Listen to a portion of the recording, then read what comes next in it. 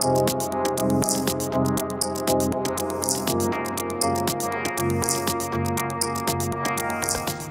is the cancer awareness game, and each of the players will dedicate the game to someone in their life that they've either lost or that currently has cancer or that has had cancer and is in remission.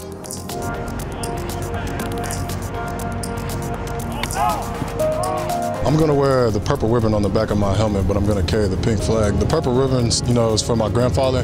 The pink I'm carrying out for my mom who recently had breast cancer.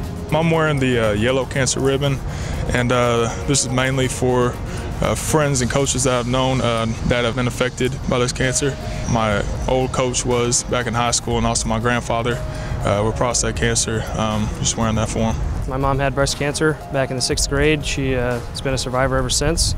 A very strong woman, and she definitely made our family stronger. And same thing with my girlfriend's grandmother. She's been affected with breast cancer, and she's surviving too. Mom's name was Jeanette Tubbs, and she started out with breast cancer. And she went into remission, which we were all really excited about. And I want to say after 2 or 3 years in remission, the cancer came back. And unfortunately, lost my mom.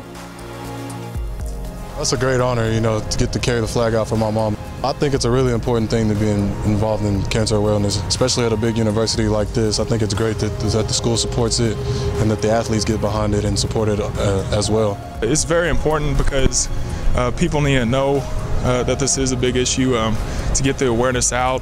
There's still people out there that are being affected by this. There's still families that are out there being affected by this crazy disease, and they all need our support.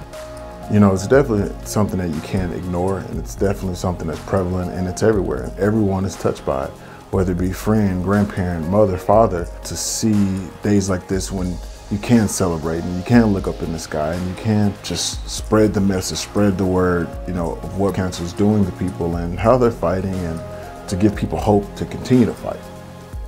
We got the game balls, Chip? Yes, sir. Thank you for coming. Thanks for fighting through this old C word like you are and hanging in there. And the guys wanted to dedicate the game to you tonight along with someone that's very close to them. So congratulations, okay?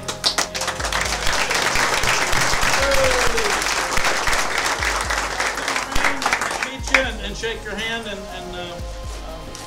have you in their prayers. Thank you very much.